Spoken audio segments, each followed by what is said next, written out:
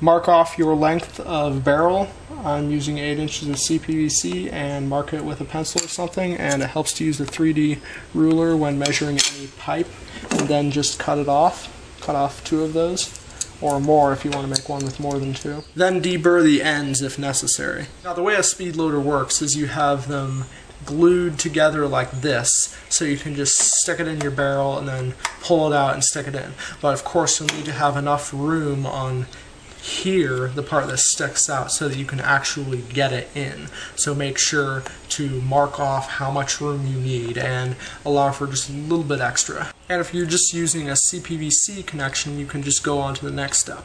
But if you're using a PVC connection, then you'll have to hammer each one of your barrels into a segment of 1/2 inch PVC, but make sure you leave enough PVC in this section of it so that it can glue together. To hammer your CPVC barrels into 1/2 inch PVC, you're going to want to protect your work surface with something like this piece of wood right here, and you're going to want to chamfer the end of this like this, or use a knife or scissors or Dremel to get your barrels a starting point so that they can be pounded in here, and then whack them in up to the flat end of it. You can hold a piece of cloth or a paper towel over the end of your barrel while you're pounding also, to make sure that it doesn't damage your barrel. And then making sure you have enough room on this end, and making sure your PVC parts are flat on the table, hot glue in the gap, like this.